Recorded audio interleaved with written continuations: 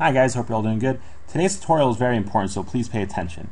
We're going to be talking about decision making. Imagine you had a child and you wanted to tell it how to make a decision on a certain issue.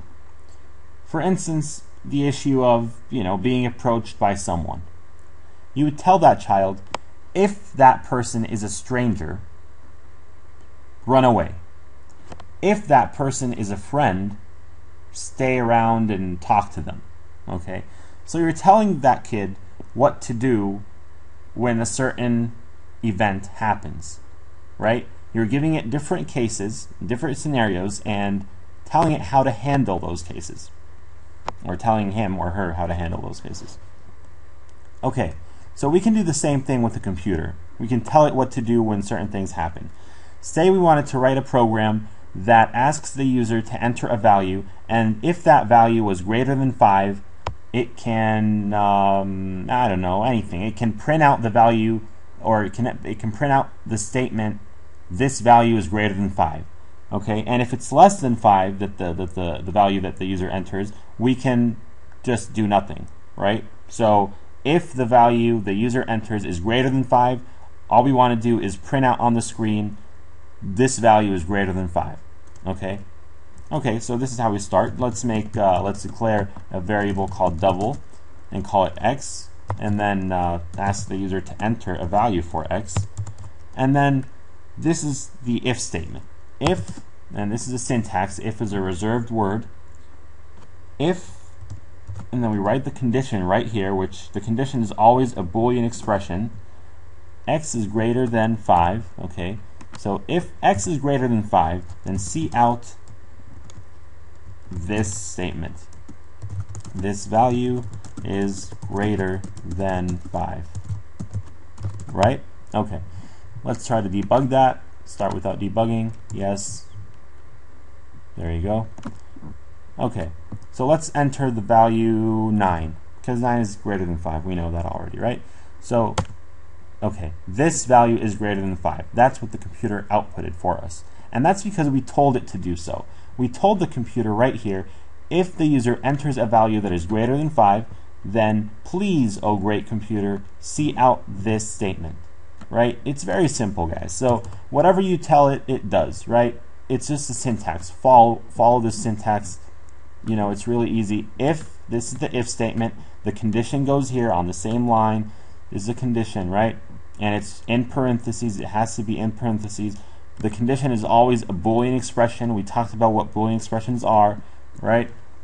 If this Boolean expressions, or if this Boolean expression evaluates to 1, that means if this is true, okay, the computer will actually go inside the if statement, and this is the inside of the if statement, and it'll actually apply or execute this statement, okay? If not, it'll just move on to the next statement, which might be see out something else, like see out this is going to be printed either way, right? Okay, so it's just going to move on to the next statement. Like, now this is not connected to this condition right here. This statement, see out this is going to be printed either way, has nothing to do with this condition, right? So let's start without debugging, and let's try to enter the value of 1 and see what happens.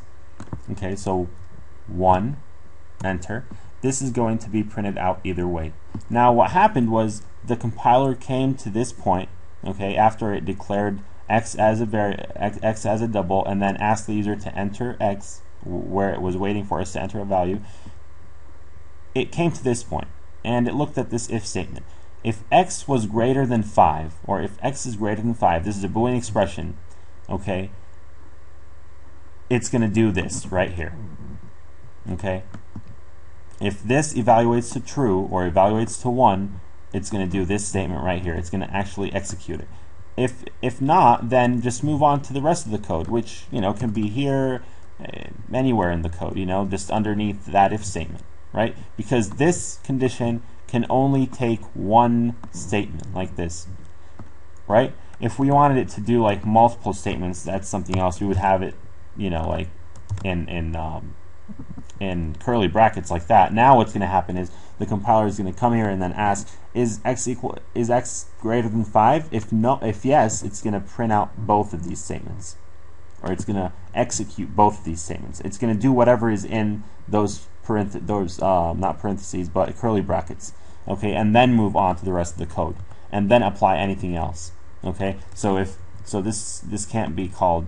This is not going to be printed out. Then either way, it's going to be printed out only if x is indeed greater than 5. Okay,